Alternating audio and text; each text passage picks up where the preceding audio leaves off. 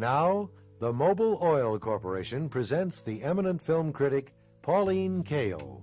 Miss Kael reviews films for the New Yorker magazine and has published a number of books on motion pictures. Here is Pauline Kael with her guest for today. This is Pauline Kael, and today I have Woody Allen as a guest, and we're going to talk about his movies, particularly the latest Sleeper, I hope. But I'd like to talk with Woody not only about his other films and about his career, but about his reactions to films in general and what he hopes to do as a filmmaker and as a performer. How do you feel now about Sleeper in relation to your other films? Because you've directed 4 now, and you've also written and starred in 1. This is a film that I think technically shows you at your best. It shows that you've really learned a tremendous amount. How do you feel about it as an accomplishment? Well, it's an interesting thing. It's certainly been the most successful film that I've done, and the most broadly appreciated. That, and oddly enough, Play It Again, Sam, which I didn't direct, those 2 films for some reason have been the most commercially acceptable. I feel that's probably because they're the most structured films, the most story films that I've ever done. The problem in learning anything in filmmaking, I think, for someone like myself, is that I get a chance to occasionally get out around the country from either playing places or talking at a college or something like that, and I get an enormous diversity of opinion on my film, and it's very tough to put together all the opinions and all the speculations I hear about it and come up with something that's helpful. It's really difficult for me. I've read a certain amount of reviews of Sleeper. I've spoken to people about it. I've also done the same thing with Everything You Always Want to Know About Sex and Bananas, and it's very, very difficult. There's such a diversity of opinion that it's really hard to be able to assess facts and say, well, it's obvious that these conclusions can be drawn from this information. So it is difficult. I mean, I've run into people that just didn't like Sleeper and preferred earlier films of mine. I've run into other people who have never liked a film of mine until Sleeper, and I could say the same thing about the other films that I've done. This is the first one of yours that I know of that has captured children, that even small kids seem to respond to it. And I don't know why. Maybe it's because you do more physical comedy in this one. I think so. But it hasn't lost the young adults, so far as I can see. But I've been amazed, even very small kids, I mean 3-year-olds who have gone with their parents. In some cases, it's the first movie some young kids I know have seen, and they adore it. And 8- and 9-year-olds love it. Now, I don't think they would have gotten your previous films. They simply couldn't have gotten Bananas. And it does make me do a certain amount of reflection, because I loved the wilder humor in parts of Bananas. I mean, I thought your 2 Christs looking for a parking place joke in Bananas was maybe your greatest single joke on the screen. Well, that's not a joke kids are going to respond to in the way that adults would.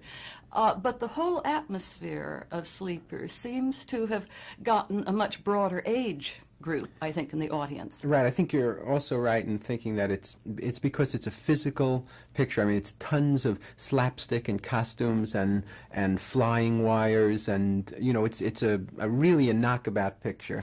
But at the same time, it's less chaotic. Now, I think maybe I like the more chaotic pictures. I got that impression from your review of the film. Right. And I've spoken to other people who felt the same way. I don't think you're alone in that. There are certain people that prefer a more chaotic approach. And there's not much one can do about that. The idea generally dictates the approach that you take with it. A picture like Sleeper, just would never be chaotic. I mean, it depends. When I was conceiving it, it depends on clean visuals and white spaces and, to give a certain kind of impression. I also thought that there were some wild moments in it, but I don't know. I mean, there are people that wrote reviews of Sleeper that said they felt for the first time I was controlling the comedy, letting the humor come out of the story rather than forcing things. You get an enormous diversity of opinion, and not from irresponsible people. I mean, from people that are trying to assess the film. So it is difficult to really come to conclusions about it, I mean, for me, to be able to say, well, I think this is absolutely right, and I've got to keep that in mind. You know, it's a very tough thing to do. Well, I've been impressed by one thing about your work. I mean, I think you're a wizard of a learner. I've never known anyone who got into movie making knowing as little as it seemed to me you did in Take the Money and Run, who has come as far as you have. Because, I mean, when you talk about the clean visuals in Sleeper, actually it goes far beyond that. It was one of the most elegant movies made in the last year. Most of the Hollywood movies, particularly comedies, have always looked like a mess. And your other films, even though I loved the wildness and the freedom and the anarchic spirit in parts of them, they were hideous often. I mean, there was really no visual control. The visuals, right. Yeah, I agree with you. And this one is beautiful. I mean, it's not just the production design, but the look of it, but you had a comic look that was comparable to some of the Buster Keaton abstract look. And I think that adds to the way comedy plays. When the image itself is very simple and very beautiful, the gags come free, and you can respond to them more easily. When the visuals are murky, and when you have a lot of color that's running loose and that doesn't serve the joke, it really gets between the joke and the audience. Whereas in this one, every joke is fully released because of that abstract simplicity. Well, it's interesting. I remember once you wrote a review of a picture that Renee Taylor and Joe Bologna were in. Oh, yeah, Made for Each Other. Made for Each Other. And you got into, just peripherally, a discussion of color in comedy, which I thought was very interesting at that time, because you were aware of the fact that it was a problem to comedy filmmakers. I don't know if people have any idea that color is a very tough thing. It's another problem. You know, sound is one big problem, and color is another problem, and it's very, very difficult to... Now, fortunately, Sleeper, I think, is good luck because the area that the film takes place, that the drama takes place in, lends itself immediately. I mean, it's a very theatrical choice in a certain sense because you're in the future and you can do things without forcing them. But normally with comedies, I think that only Buster Keaton made comedies that really look good. I don't think the Chaplin films look good. No, I agree with you. I don't think the Marx Brothers films look good. No, that's true. And I think people who see so many of those films now on television and really just listen for the jokes aren't aware of what a problem it was in the theaters, that very often they just didn't look good, and particularly with talking comedies. But Chaplin never had a very good eye, I don't think, as a director, and he didn't really work out visual patterns for the comedy. He tended just to let the camera follow him, which was often wonderful, but you never got the joke pattern that you got in the Keaton films. But I think maybe Sleeper is one of the few color comedies I've ever seen that suggested that somebody had devised an aesthetic for color comedy, that really you could begin to talk about color comedy in terms of art, because previously the ugliness of color comedy got in the way of taking it seriously. And I think that's one of the reasons that people unconsciously or consciously begin to compare your films to early silent comedies. It's because this picture looks so good, whereas your earlier work was less likely to be compared to silent comedy. I think that's true. I think that, you know, when I first was in film at all, when I had written the script for What's New Pussycat years ago, I wanted very much for the director to shoot that picture in black and white. And they wouldn't think of it, of course, at that time. And I couldn't give good reasons for it. I just knew that for some reason, color was not good for comedy. And at that, you know, in the year that was made, up until that time, you know, color had never been used for comedy well, and it's a very, very tough thing. I understood it emotionally without being able to articulate it or analyze it, but I knew something was wrong with color and comedy, and when one sees some of the Jerry Lewis pictures, yeah, you it's a serious problem. The color is not helping him. It's hurting, but the audience goes in and they don't know why they're not being affected by something, or they don't know why a joke is ruined, but you know, a joke is a very kind of tenuous little thing. Well, you know, I only have black and white television, and The Nutty Professor, for example, looks better in black and white on television than it looked on a big screen, because the garish color really stood in the way of the jokes. And I think a lot of recent comedies look better on television, whether in black and white or color, because you're not disturbed by the visual dimensions. For example, the Mel Brooks, The Producers, which was so ugly on a big screen that I could hardly look at it. The comedy really emerges on television, partly because Mel Brooks's medium has always been television, and there are no visual dimensions to it. He really is using the performers, and they're delivering the lines. And that picture is really very, very funny on television. The fact is that you're a crazily disciplined man, and that's how you've solved it. I think most people, if they get jokes, don't think about the aesthetic problems. I think one of the things that people don't realize about you is the extent of your discipline. You're about the only person I know in the movie business who partitions his days, who does as many things. I mean, you know, not just actor, a writer, director, musician, but that you really think over the things that you study, that you work them out. I've always wondered how it is that you do so damn much, because most people like to talk away their days. There's a sense in which after the day's work is over, they really like to relax, and they don't care if they stay up half the night and if they're dead in the morning, because they want to get away from that all. I get the feeling that you really stick with all the things. It's almost as if you had some life plan. I hate to use such a corny term, but how is it that you do so much? Well, you see, I enjoy working, and I have a massive guilt over not working. That's one thing. Does that mean that you get depressed if you don't work?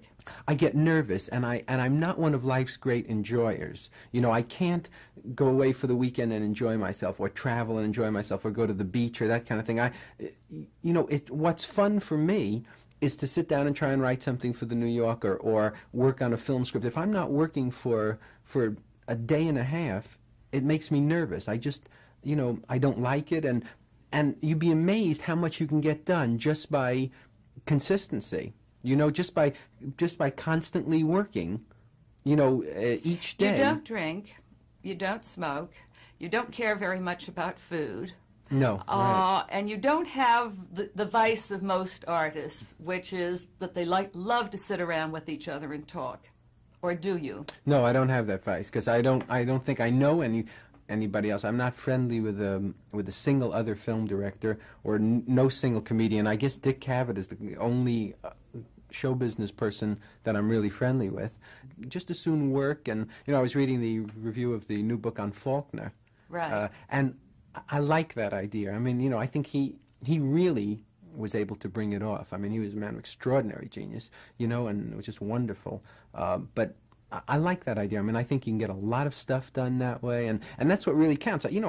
I've always felt that Mailer did too many things. That he was this massively gifted writer. Extreme, of course, sure. And shouldn't do it. I mean, the important thing is turning out the work. I think only the work is important. But that, of course, is for your temperament. A lot of people need the excitement. They need to be turned on by seeing people. There's a sense in which you need to share ideas. You need to exclaim and expostulate and say how horrible you think something is. I mean, you really need to yell a little to your friends. And it's very surprising. I mean, I couldn't do it, because I have the need to blow off steam at night. I need to be with people often. I love to work. I love to write. But at the same time, I feel this tremendous need. When the cocktail hour comes, I want to see somebody and talk. Really, it's funny, one gets the impression from reading you that you spend an enormous amount of time reading, seeing films, watching television, that nothing that occurs that you haven't seen it in some way. I'm always amazed at the amount of television that you've seen. Well, you can sneak in, 10 minutes of a series show can tell you a hell of a lot about a series. This is Pauline Kael talking with Woody Allen. We'll be back in just a minute. What does it take to establish a tradition of excellence? TV's Masterpiece Theater, made possible through a grant from the Mobil Oil Corporation and seen Sundays on PBS at 9, has done just that. It has become a Sunday tradition for millions of television viewers. In the past 4 seasons, with such outstanding dramatic series as The 6 Wives of Henry VIII, Elizabeth R., Vanity Fair, and The First Churchills, Masterpiece Theater has provided an experience not common to television broadcasting. This year's first series is the comedy drama Upstairs, Downstairs, and it begins where its predecessors ended, with entertainment at its best. Alistair Cook introduces each program and delivers an Edwardian essay as the epilogue to each show. So together with a bit of history and an hour of splendid entertainment, Upstairs, Downstairs takes you pleasantly through the 10-year span of the Edwardian era. Mobile invites you to share a bit of the Edwardian age Sunday evenings on PBS at 9. It just may become a tradition in your household. This is Pauline Kael. I'm talking with Woody Allen. We were just talking about the ability to partition your life, or my own weakness for throwing a certain amount of it away. Woody thinks I see a lot of television, for example. I don't. There are certain shows I try not to miss. Carol Burnett is one of them, because I think she's an absolutely extraordinary comedian. Right. And her physical comedy just excites me, so I've never seen a woman who could do as much physically as she can. And so I love to watch the Burnett show. I hate it when I miss it. But I see a few of the shows to get an idea. Whenever I can, when I get home from a movie or a night I'm not at a movie, I'll turn on something. So I've seen the Waltons a few times. You've That's seen enough talk to get... shows. I mean, I see these references appear in your reviews. Sure, but I keep reasonably an eye frequently. out for what I want to see. You don't really have to spend a lot of time at it. I mean, 3 or 4 hours a week, and you can catch most of what you want to see. For example, The Execution of Private Slovic. Well, I saw that in advance, but I wouldn't have missed that because it's a good show, despite the television critics. But there aren't very many shows like that. You really a special that you want to give an evening to. And the talk shows, you can catch a piece of it. Actually, there are very few talk shows I watch now because it's the same personality performers doing the same routines. Since Dick Cavett gave up or was forced out of the nightly show, I don't watch talk shows very much. But I do catch the Saturday night CBS lineup. I mean, I try to watch MASH and some of those, because MASH is a good show. And I like to see new performers coming up via television because they're going to be in movies in a few years, or have been, and I love to see the differences in their styles. Compared to my interest in television, say, remarkable. I mean, you know that I've never seen a Waltons, I've never seen a MASH, I see a talk show, you know, well, once a year. Well, if you've missed MASH, you're missing the equivalent of the best comedies of the 30s. And to see it go on week after week and to sustain that level and with a stock company of people who work well together, that's exactly what the small Warner Brothers pictures in the 30s were like. Right. It's like what the Paramount comedies did. Anyway, it gets me back to your movies because one of the things I did miss in Sleeper was a cast. I think you need a stock company. I think you need people to have different attributes in collision with yours, that somehow the way characters are introduced and slide off and never stand for anything in particular in your movies is a loss, that your personality would develop if it was in contrast to a whole mess of other people who stood for threatening figures or non-threatening figures, but who represented other kinds of personality. Do you feel this need in your movies?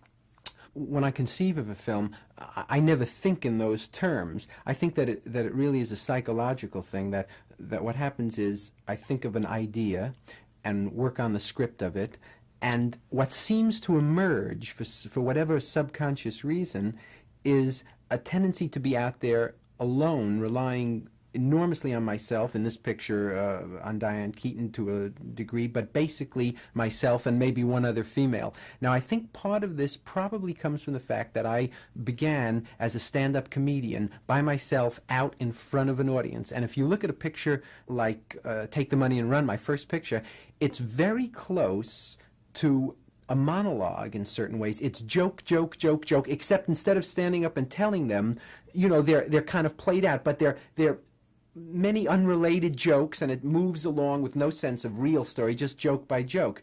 And I find that because I was a comedian, a cabaret comedian, there's a tendency to be out there alone and rely on myself to a large degree. What I would like to do in the future, if I can, I'd like to develop the substance of the movies. You know, I'd like to see if I can make the movies more substantial, if I could use the comedy to make a point now and then, or get into something that isn't, you know, I've always just tried to be amusing as I could, with very little interest in, is it satirical, is it saying anything? And I would like to see if I could use the comedy to make some kind of substantial point. I think possibly in the course of doing that, automatically other figures of importance would arise.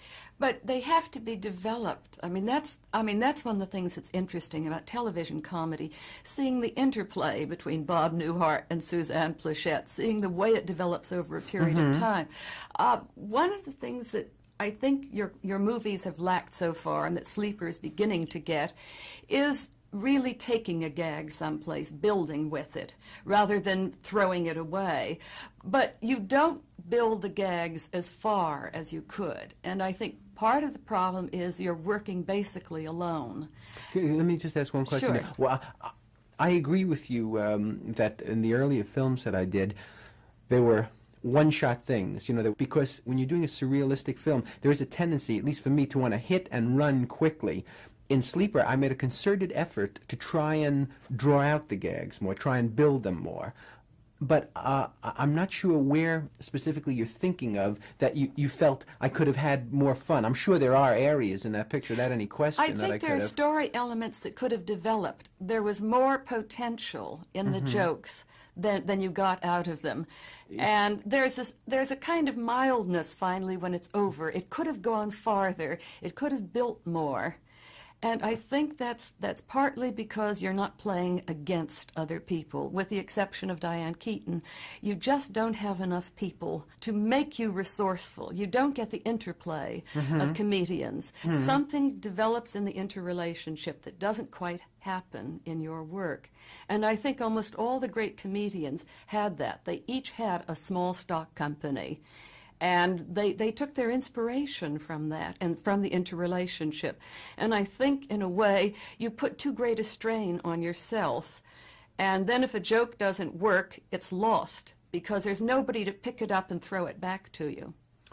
That could be. You know, I have, I think, other problems that are not as easily solved, you know, as some of the earlier comedians or the television people. Now, of course, if you are working with 3 or 4 people on a weekly basis, year after year, that takes care of itself once you filter out the ones that can't do it. And then it's almost, what I'm doing, or what I have done, is almost like a painter who's painting primitives. No, it's no longer so primitive.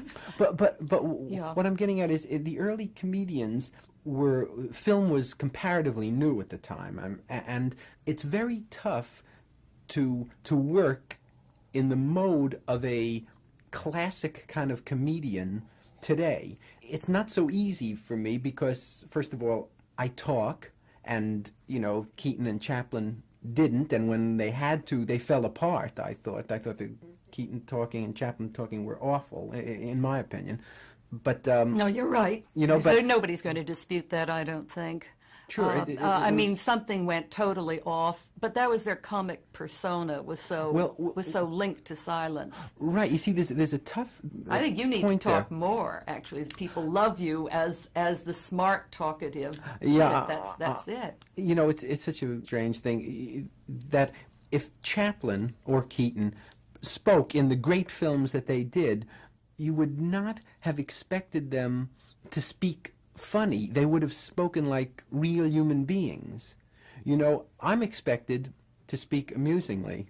You know, so the problem You've created that expectation. Well, it's geometric. So on the one hand, you do physical comedy because that's one of the great staples of the screen, and it's very hard to reconcile the two. The person who does physical comedy and can also talk like a human being, because when I'm sitting here talking to you like this, or as I would talk on the screen and say hopefully amusingly, then to get up and drop into a sewer or to teeter on the edge of a building, there's an inconsistency between the broadness of really broad physical clown-like comedy and the fact that in real life when I'm talking, you know, I'm not talking commensurately broad with that. So there's a lot of problems to work as a comedian now, and a comedian in the sense of Chaplin or Keaton. So occasionally I might have a tendency to do more of a story kind of picture than they would do, and less of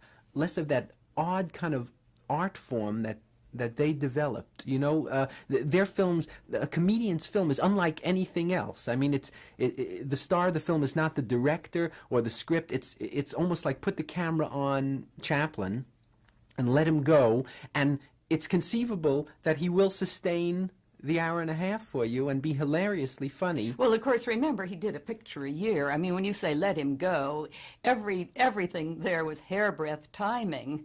I mean, he worked on it. I mean, he would work months, you know, on a few minutes of film. Right. So that, I mean, the camera stayed on him, but it wasn't as if he was taking off. But it was a performer's medium Sure. with a comedian. Sure. You know, and now we're kind of beyond that. It's not so easy to do that. Now, you know, films have come a long way and stories are more complex and characters. I think part of the problem is you just don't have the time anymore.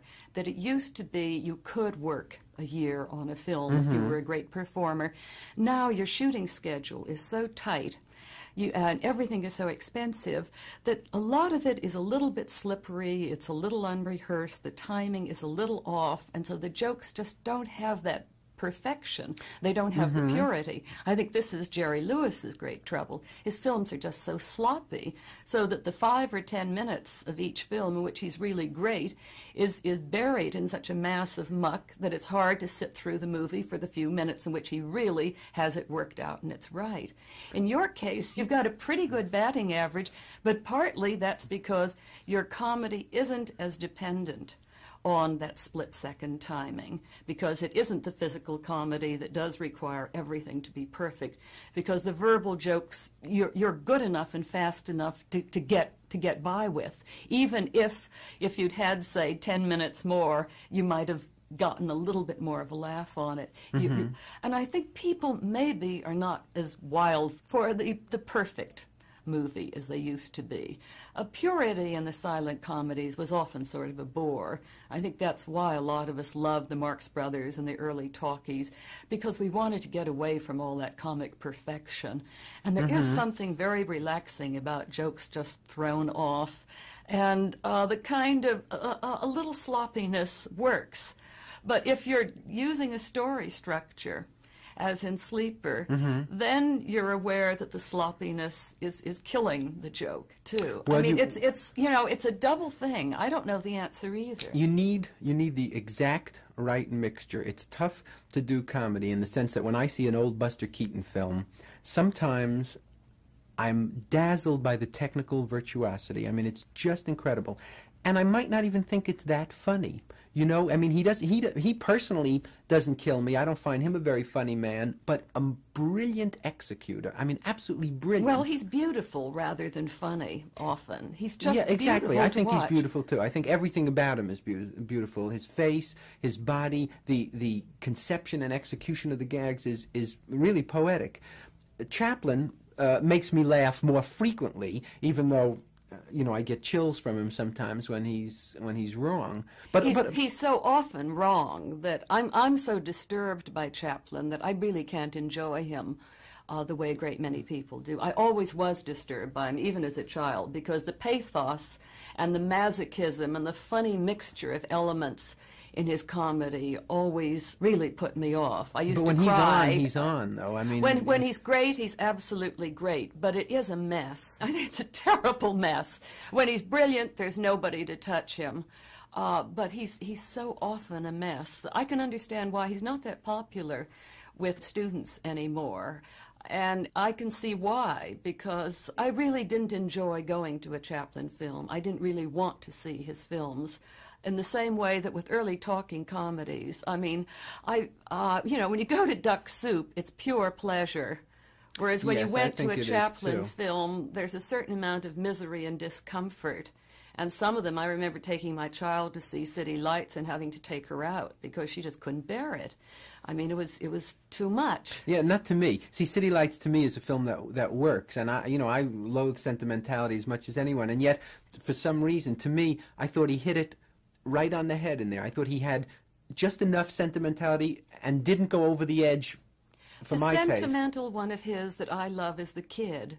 the very early one, because it's such Victorian sentimentality that it didn't disturb me. It didn't make me want to cry.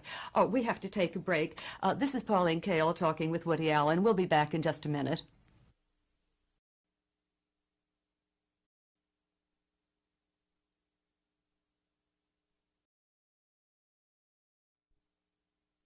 The best American film movies, because I'm dying to know how he feels about some of the films around.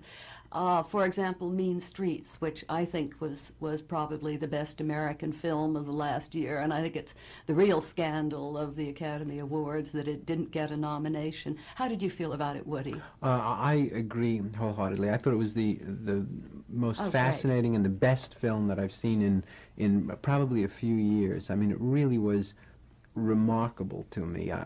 First of all, I thought it was incredibly modern. You know, it made everything else seem creaky. Even terrific pictures like On the Waterfront or Bonnie and Clyde, it made them seem creaky. With it had a modernity to it, because it has. First of all, I respond very well to improvisation. I like that a lot. And it had a random quality to it, a kind of ambling quality where I thought scenes were picked up for a moment, little scene, and then kind of dropped and thrown away in the best sense. Yes, I love that about it too, and I think it's one of the things that the Hollywood people don't understand about it. They think it isn't well structured. I think you couldn't be more wrong. I think it's so personally structured that they don't understand it, and that's what makes it seem so modern, the way it flowed. That's what I thought. I thought that it was truly like a new piece of music or something, where a breakthrough in structure, because for some reason there was, your attention was held throughout the whole thing, and yet, if you look at it, it was incredibly rambling and indulgent in spots, and yet I could see, when I saw that picture, I could stay in the theater and sit through it again immediately, because it was so incredibly fresh because of the way that it was done, between the improv. I thought all the performances in it were good, I mean, really good. I thought De Niro was remarkable, truly remarkable. I mean, I thought that was the best, the most exciting for me, the most exciting performance I had seen since Marlon Brando years ago. I mean, I thought that this was a guy that just was touched with he the really good thing. has it. He's been doing phenomenal work in rather obscure movies in recent years, and then here in this picture he did that bravura, flamboyant work that nobody else around can do, and of course he's young and he just did it with all that assurance, and of course he played so beautifully with Harvey Keitel, who I thought was remarkable. Me too. I thought he was wonderful. I thought the performances were wonderful, and the style of the film was wonderful, and there was no, there was a true vision in that film. The director truly had a vision, I thought, he had something to say, and it was though he could only make that statement in the form that he made it. And I thought it was really a remarkable film. And the proof of it to me is that films that I've loved, like Bonnie and Clyde, which I thought was a great film, seem creaky next to it. I think that's true, because in a way, this is the real new generation. This is somebody who uses film as his own medium in a very different way from, say, someone who has come from the stage or from television, someone who's working in a more committee-like setup. I mean, you felt that this was all his. I mean, even though he had a co-writer, an old school friend, I think, an old buddy who had been through the same experiences with him, you do feel that this is the only way he could have expressed it, and this was his life. And of course, that isn't true of Bonnie and Clyde, which I adored. I mean, it is a breakthrough movie, and it's a great film. But this is already the next decade, and boy, a decade in movies is a lifetime. I mean, movies have gone so fast the last few years, ever since really Godard, I think, broke through. I think he really changed the whole course of movies so much, because now we just don't look for the same kind of structure. We don't look for that impersonal kind of movie. Now we want something else. I mean, every once in a while you get an impersonal movie that's just great fun. I mean, I think Sugarland Express is great fun. But you really want that personal feeling. You want the movie director as artist And, you know, I mean, it sounds terrible. I hate talking about art. And when I heard, you know, that word being thrown at James Cagney on the tribute to him, I was embarrassed. But it is true that now when we go to a movie, what we hope for is that, at least for me, I hope for that beautiful integration. It's what I feel in Bertolucci's work. And it's, of course, it's what Godard really, I think, was the first one to have to that degree. Film after film, you felt you were seeing him develop as a person. You were seeing the ideas and the new attitudes and his new love troubles, what was going on in the world, in his mind. I mean, you saw it all from Breathless through Weekend. I mean, it was his whole creative lifetime there in a few years.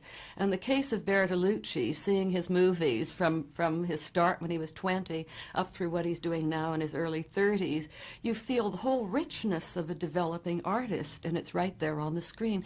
Right, exactly. There's an involvement. You know, it's what Salinger wrote about, reading the book and wanting to call up the author after, if you're, sure. You know, and that's exactly, you know, and I did feel that with Mean Streets, that there was, you know, in some way he managed to make his own personal, specific, highly special experience totally universal.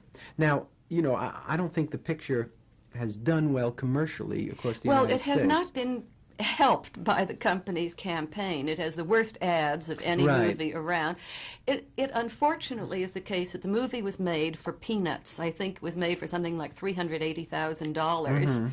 And then when it was purchased by Warner's, I don't think they respected it since it was made for so little. And of course, unfortunately, Warner's has The Exorcist this year and is putting everything behind The Exorcist because they want prestige as well as money. And they want prestige possibly in order to give it a little better look for Europe and South America and wherever they're going to release it.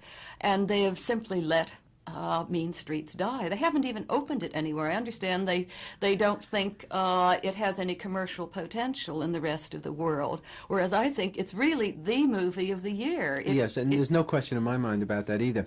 But I'll tell you something interesting, and I guess sad in a certain way. I saw Mean Streets a few times in East Side Cinema, where it was playing, I think, Cinema 2 or something like that. There were some people in the audiences that were just crazy for that film. They had seen it before. They were yelling things. I mean, they were just in love with it, as I was. There were a good number of people in the audience that left after both times I saw that, that couldn't get with it, that found it But this is true for every breakthrough movie. Sure, I really understand is. that. But when I saw The Exorcist, which I saw coincidentally on 2 consecutive nights, two groups of people that I was with socially. You mean you saw that damn thing twice? I saw it twice, 2 consecutive nights at 2 different theaters, because it was just a funny coincidence. Did you like it better the second time or less? I had the same feeling both times about it. I mean, but the audience feeling was very interesting because the audience was led to believe, and this is really a positive response, the audience was led to believe that they were going to see something truly special on that screen. And when they came out of the theater, most of them felt that they had seen it. Most of them felt, I didn't find it a scary picture, but the scenes in the bedroom with the little girl, several of them, were so shocking to that audience, not frightening, but shocking, that when they opened the door and the girl was on the bed and they'd play out 2 minutes of her screaming and smashing her mother and then slam the door on the girl, the audience would burst into spontaneous applause both times as kind of a tour de force. You know, what you would think on stage would be Willy Loman or something. I mean, sure. And when they left that theater, well, of course, they were all disappointed for the first hour. They all felt, you know... Yeah, they wanted the big stuff, And sure. then when they got into that, it was an interesting thing to me because the audience was leaving and they were telling their friends, you've got to see this if you don't see it, because there was a special quality to it. They'd had it. They were satisfied. They were They'd gotten the satisfied. shocking. But I think so much of this is the expectation that develops through the public relations and the advertising around a film. I think if Warner's gave any thought at all to Mean Streets, if they used some of the press reviews, if they gave people a sense of what the movie was like, Would help, no question I think it would about help it. just tremendously. You have to have some sort of expectation. There's so I many think that ways. would all help it.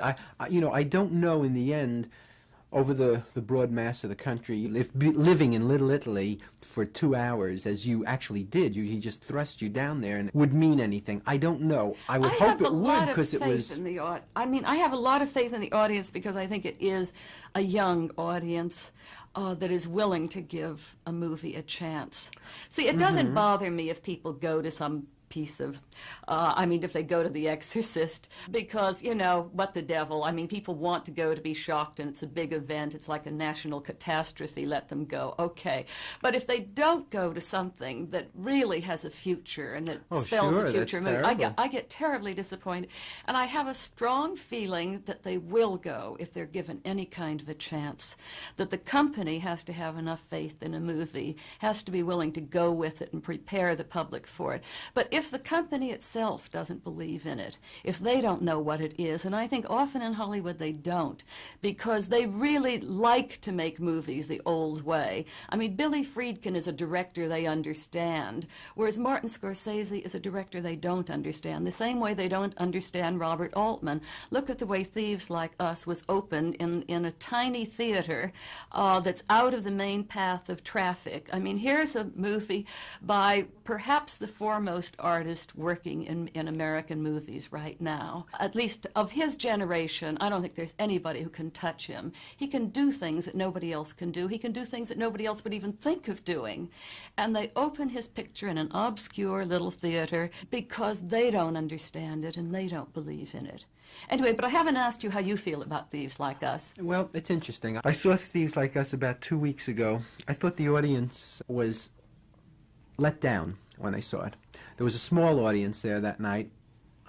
I think there's some problems with Thieves Like Us for me. One is that, first of all, you are immediately aware when you make this kind of film, even though it's a different film totally, you're immediately aware that Bonnie and Clyde was made. So right away, the joy of recreating the 30s, the gratuitous violence, the slow motion death at the end, all those things you've seen directly in Bonnie and Clyde. So there's an inevitable comparison to it. The next thing is that there was a sense in the audience of, I thought, that it was remarkably tasteful and low-key and beautifully done. And when it was over, it lacked, for the audience and also for myself, moments of great emotional excitement, laughter, sadness. It didn't have, you walked out without the kick. It was like a great filmmaker had told this story with superb taste and great artistry, and you didn't feel enough. You were not involved in the story too much. There was something lacking. When that audience filed up the aisle, they all said, yeah, it was great looking, and the creation of the period was lovely, and the little girl was dynamite. But for some reason, we're not too thrilled by it. I mean, we're not... See, I think you get involved in a different way. We need to take a break. Let's talk about it when we get back. Okay. This is Pauline Kael. I'm with Woody Allen, and we'll be back in just a minute. What does it take to establish a tradition of excellence? TV's Masterpiece Theater, made possible through a grant from the Mobil Oil Corporation and seen Sundays on PBS at 9, has done just that. It has become a Sunday tradition for millions of television viewers. In the past 4 seasons, with such outstanding dramatic series as The 6 Wives of Henry VIII, Elizabeth R., Vanity Fair, and The First Churchills, Masterpiece Theater has provided an experience not common to television broadcasts. This year's first series is the comedy drama Upstairs, Downstairs, and it begins where its predecessors ended, with entertainment at its best. Alastair Cook introduces each program and delivers an Edwardian essay as the epilogue to each show. So together with a bit of history and an hour of splendid entertainment, Upstairs, Downstairs takes you pleasantly through the 10-year span of the Edwardian era. Mobil invites you to share a bit of the Edwardian age Sunday evenings on PBS at 9. It just may become a tradition in your household. This is Pauline Kael. I'm talking with Woody Allen, and we were just discussing Thieves Like Us. Woody said that he felt there was a disappointment in the audience, and I gather that you shared it, that you wanted something bigger to happen emotionally. Is that it? I wanted to leave that theater with an emotional kick commensurate with the amount of artistry that was up on that screen. That obviously, Altman knows exactly what he's doing. He's got a tremendous command of the medium. He's innovative. He's wonderful.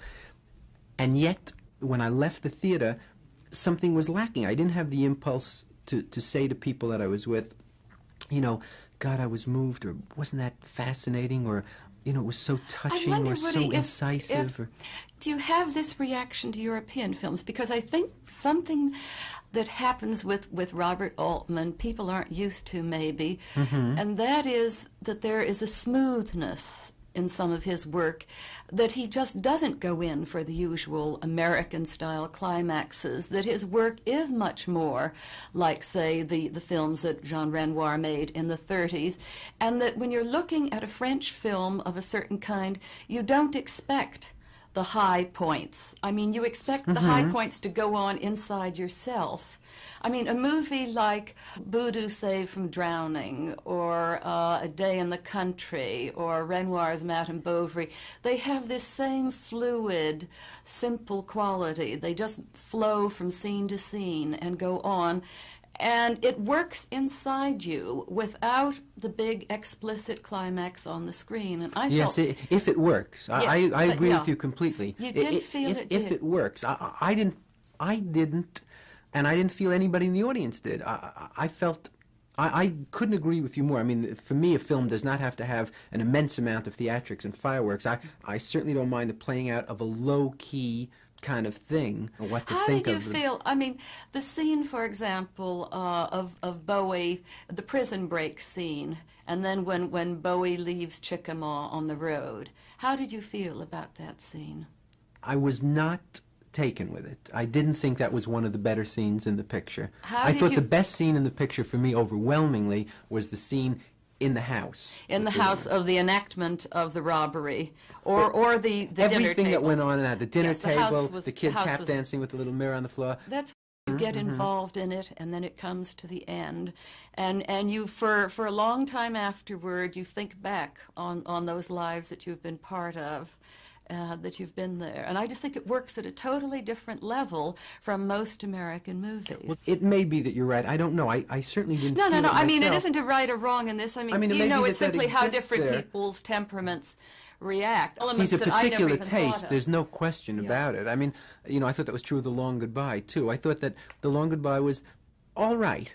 Oh, God. Well, see, that's where he really does. I thought The Long Goodbye was the funniest, you know, the most I wildly know you funny did. movie. You see, and I can't imagine that it was wildly funny, nor do I think that almost any audience would ever consider The Long Goodbye wildly funny. People are laughing. Oh, no. I mean, I saw it with an audience. But they do. I mean, loads of people just adore it and find it very funny. It was a great success, you know. It would surprise me. I mean, I can't, you know, because I'm sensitive to things that are funny as well as the next man. Sure. And I can't. I think I'll go along with you on that. I mean, I didn't find it funny. I mean, I found, again, there's an unpredictable quality about Altman that I do appreciate enormously. I mean, you know you're not going to get a factory-made film that he's always ahead of you, you're not ahead of him.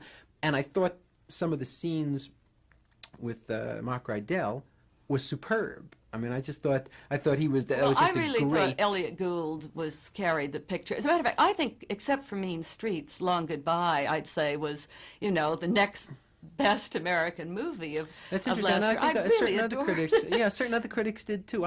Thieves Like Us and The Long Goodbye, I think both got a very good press in New York, and I think they deserve a good press. I'm just saying that I think that when audiences went in to see The Long Goodbye and Thieves Like Us, that what happens is there is something that they're not attuned to, or that Altman is not giving them, or there's something not connecting there. Consequently, It sure can. You know?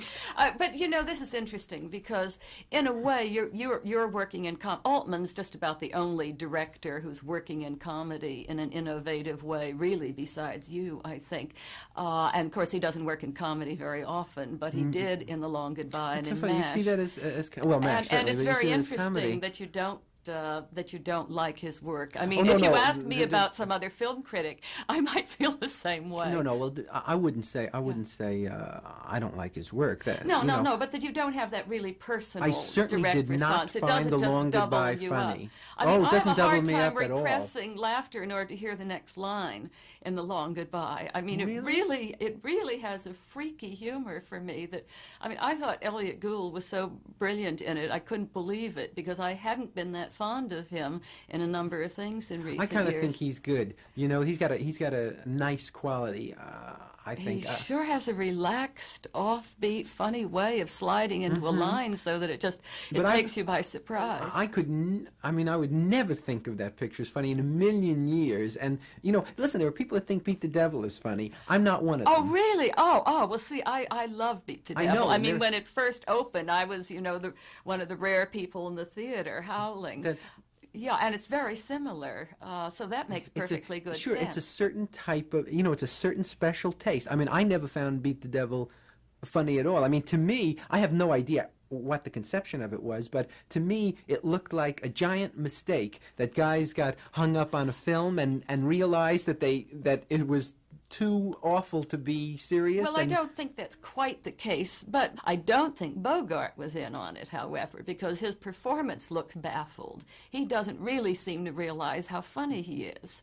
Yeah, I thought there was one or two good moments in terms of comedy in Beat the Devil. Yeah. Bogart could never do comedy, do you think? I mean, that's one of the things that separates him from Cary Grant. There are certain people that can't do it. Brando's one who can't do it. I thought he was rather funny in a couple scenes in Bedtime Story, but Really? It was a degrading, awful picture, and I was embarrassed for him in most of it. And then his Mad Rupert or something, a couple of scenes, I thought, my God, he's funny. Anyway, you were going to say, I'm sorry, I interrupted you on Beat the Devil. I recall seeing it a few times and thinking, I guess some people will find this funny. I'm not one of them. The Long Goodbye, I didn't even think The Long Goodbye, I thought what was good about it was not the comic aspects of it. I mean, I didn't think, I would never regard that picture as a funny picture. I regard that picture as a certain kind of unique type of picture. Well, it's satirical. It's also beautiful, of course. I mean, visually, it's simply extraordinary. I mean, Altman has an eye. Yeah, although if you look at some of the exteriors, don't kill me, and I'll tell you why. When he's shooting in an area like in McCabe, or when Altman's working in, say, Thieves Like Us, with a different cameraman, but when you're shooting in an area that's kind of gray and misty, you get that beautiful look. But I found the exteriors in The Long Goodbye were frequently those typical kind of sunny exteriors that just didn't look great to me. Now, I'm not talking about the structure of the shots or the movement. I'm talking about the lighting. Well, how did you feel about the structure of the shots, though? The way action moved from foreground and background. I think he's great that way.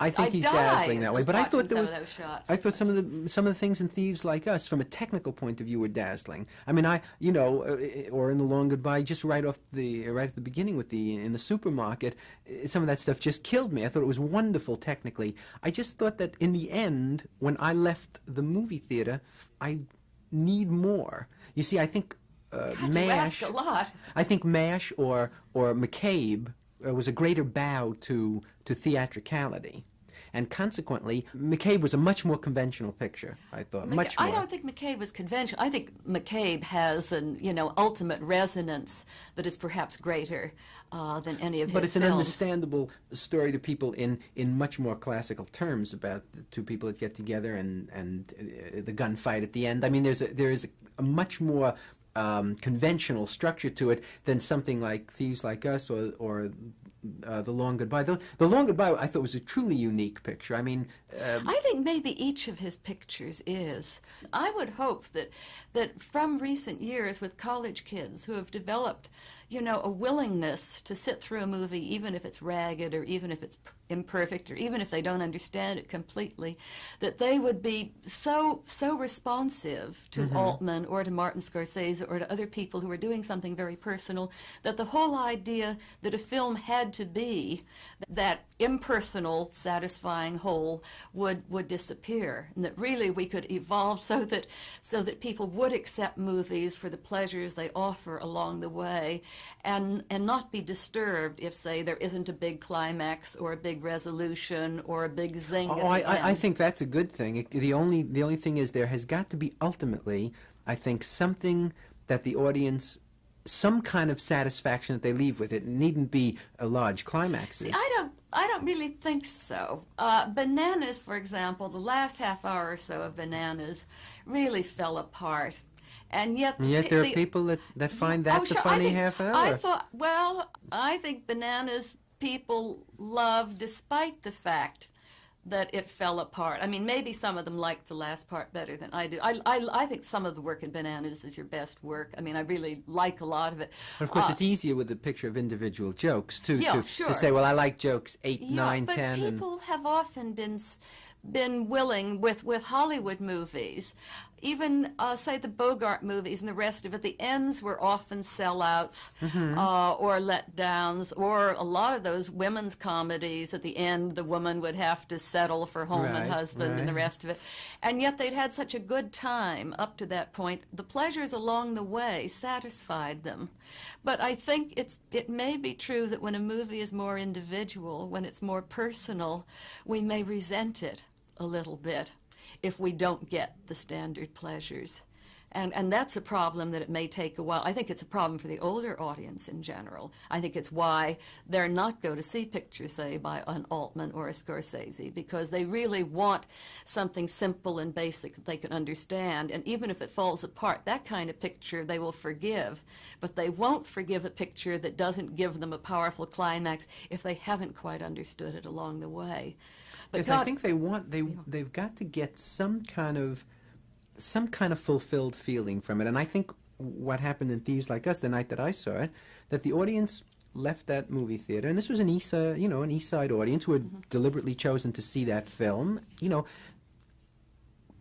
left it with a feeling of that they were not fulfilled. I felt it was so perfectly rounded as an experience. It's so interesting. Quite the opposite feeling. Oh, I wish you were writing criticism so we could compare notes on movies. You're just on his wavelength. I guess I am. On the other hand, he has it. made a couple of movies, Images and Brewster McCloud, where I just wasn't with him right from the first shot, practically. Right, and but never they're still novel pictures. I saw Brewster McCloud. I didn't like it, but I thought it was again not the work of a hack. No. That man just doesn't have a hack bone in his body. I mean, that's his difficulty in Hollywood, I think. Oh, I wish we could go on. Thank you. This is Pauline Kael. I've been talking with Woody Allen.